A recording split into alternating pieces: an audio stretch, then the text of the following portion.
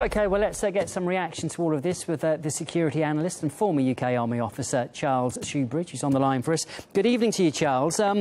What do you make of the reaction we've heard internationally now to calls for the cancellation of these huge arms contracts? It's no surprise, is it really, that many countries who've got huge amounts of money involved are just saying, no, we are not going to cancel these contracts?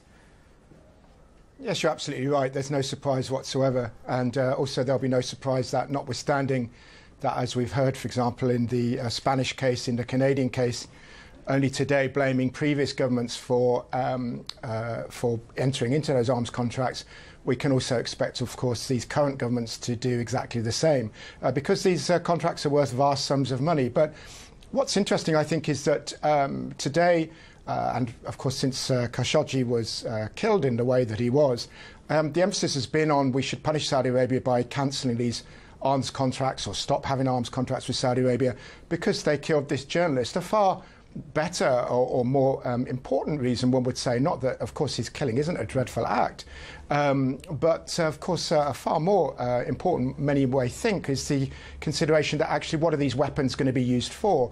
And the fact is that in a very large number of cases, these weapons, particularly aircraft, bombs and shells and so on, are being used to carry out war crimes and human rights violations, and that's extremely well documented. And here we're talking particularly, of course, about the situation in Yemen.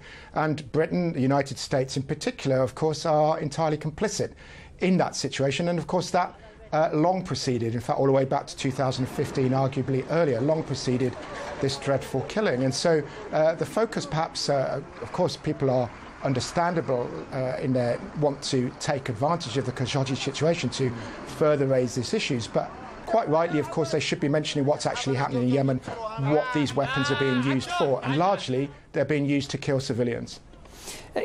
Well, why do you think it's received so little attention? I mean, it has received attention, but I always think there's very little call for action. When Yemen is discussed, it's always looking at the horror of Yemen, but very little about the blame or who supplies what. And you don't really come away with much impression of who is responsible or where the weapons come from. Why do you think it is like that, and why do you think it just doesn't seem to change?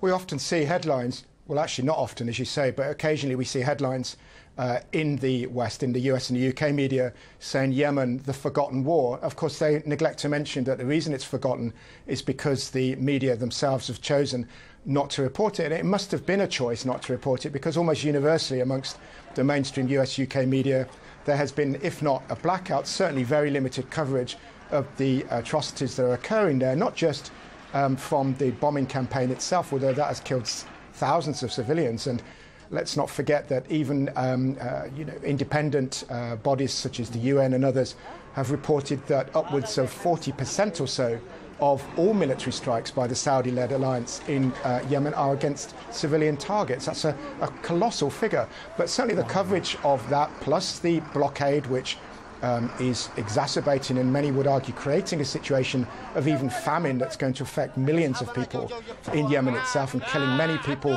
arguably more than the bombing itself. All of this created by a Saudi coalition, and certainly worsened by them, in which the US and the UK particularly, and other Western powers that are providing weapons, refueling, logistics, intelligence support to the Saudi alliance, are complicit in. And of course, as you say, it's had very little coverage compared to the coverage, for example, of alleged crimes by what might be called US-UK enemies, such as Syria, such as, for example, alleged crimes by Russia in killing civilians in Yemen, beg your pardon, in Syria, and so on. Now, of course, in any military campaign, unfortunately, civilian deaths will occur, but the scale, the degree to which they're occurring in Yemen is much greater as a proportion of casualties than we've seen in, for example, Syria. And yet, despite the fact, or arguably because of the fact, of British and American involvement in those deaths and in that suffering, of course, it's received relatively little coverage in the US-UK media. Now, to some degree, of course, with Khashoggi's killing, in respect of him being a very famous and prominent Western journalist, that is now being used increasingly, of course, in the US media, only in the UK media, only in the last few weeks, as now a weapon to beat Saudi Arabia with. But of course, it's very late in the day for 3 years this war has been raging, and these weapons have been used in this immoral way, in this illegal way, and yet Britain and America have absolutely continued to supply them. In fact, the supplies are increasing. OK, Charles, look, we're going to have to leave it there. We've run out of time, but good to talk to you tonight. That was Charles Shoebridge, security analyst and former UK Army officer. Thank you.